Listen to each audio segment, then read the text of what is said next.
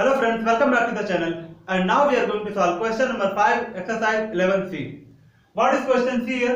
A profit of rupees 2500 is to be shared among 3 persons in the ratio 6:9:10. How much does each person get? ठीक है, यहाँ पर देखिए, यहाँ पर प्रॉफिट है, मतलब फायदा हुआ कितना 2500 रुपीज. ठीक है, तो ये जो रुपीस है रुपीस 2500, इसको शेयर करना 3 पर्सन के बीच में, 3 लोगों के बीच में. ठीक है, इनका रेशियो क्या है? In the ratio 6:9:10. ठीक है, इस रेशियो में क्या करना? शेयर करना रुपीस 2500 को. ठीक है, among 3 person. So how much does each person get? ठीक है, हर एक पर्सन को कितने पैसे मिलेंगे? ठीक है, तो see here solution. Given profit is equal to rupees 2500. First of all you have to right all the details which are given in this question. ठीक है, इस क्वेश्चन में जितने भी डिटेल्स दिए हो वो आपको लिखना है. ठीक है, so given profit is equal to rupees 2500. number of persons in which this profit is to be divided. ठीक है, कितने पर्सन में प्रॉफिट डिवाइड करना? 3 person. so number of person is equal to 3. ratio here it is given 6:9:10. now we will find that how much does each person get. so see here, as we know that first person will get. ठीक है, हमने पढ़ा था formula में कि first part is equal to first term of the ratio upon some of terms of the ratio multiplied by whole quantity. ठीक है, अब ये सब हमें पता है. ठीक है, first term of the ratio क्या?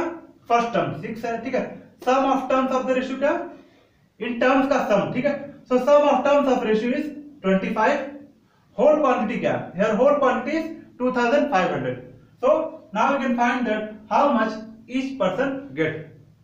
सो सी हियर, यहां पर देखिए, यहां पे मैंने लिखा hair whole quantity is equal to rupees 2500. Whole quantity क्या? 2500 rupees.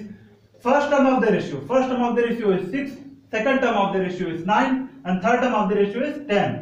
And some of terms of ratio is equal to 6 + 9 + 10 is equal to 25. ठीक है, सो see here therefore first person will get. ठीक है, पहले पर्सन को क्या मिलेगा? पहले वाले आदमी को क्या मिलेगा? So first person will get is equal to, यहां पर देखिए क्या लिखा? First term of the ratio. तो आपको लिखना first term of the ratio 6. तो देखिए यहां पर 6 लिखा. Then divided by some of terms of ratio. Some of terms of ratio क्या? 25. सो 25 then multiplied by whole quantity. ठीक है, multiplied by whole quantity. Whole quantity क्या है यहां पर? 2500 और 2500. सो 6 डिवाइडेड बाय 25 मल्टीप्लाइड बाय 2500. अब देखिए 2500 को डिवाइड करिए 25 से. 25 into 100 जा 2500.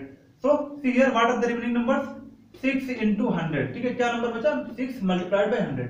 Here it is written 6 multiplied by 100 is equal to rupees 600. So first person will get rupees 600. Now see here how much does second person will get? Second person will get is equal to second term of the ratio divided by sum of terms of the ratio. Here second term of the ratio is 9 and sum of terms of the ratio is 25. So 9 divided by 25. Then multiplied by whole quantity. Whole quantity is here it is given 2500. So into 2500. Now divide 2500 by 25. So 2500 जा 2500. ठीक है, अब 2500 को divide करेंगे 25 से तो quotient मिलेगा 100. It means 25 into 100 जा 2500. ठीक है, so what are the numbers left here? 9 multiplied by 100. So 9 into 100 is equal to 900. So rupees 900. So the second person will get rupees 900. Third person will get is equal to third term of the ratio 10 divided by sum of terms of the ratio 25, then multiplied by whole quantity. Whole quantity is 2500. ठीक है, तो यहाँ पे देखिए 25 into 100 जा 2500. So what are the remaining numbers? 10 into 100. ठीक है, यहाँ देखिए 10 multiplied by 100 यही बचा. ठीक है, तो 10 multiplied by 100 is equal to rupees 1000.